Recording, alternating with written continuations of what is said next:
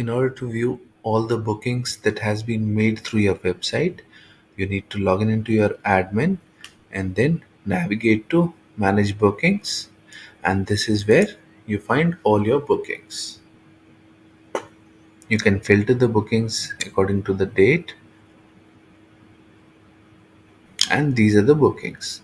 If I'd like to see the booking, okay, I can even download the ticket from here, or I can download it from here. If we want to resend the email to the customer, we can simply click on this and the customer will receive the confirmation email one more time. The very same way you can see all the bookings, hotel bookings made through your website. So let's say this one. Okay, so I can download the vouchers from here and to the detail page also. This way we can view all the bookings that has been made through the website. Do let us know in case if you have any questions or feedbacks in the below comment box, and do follow us for more such informative videos.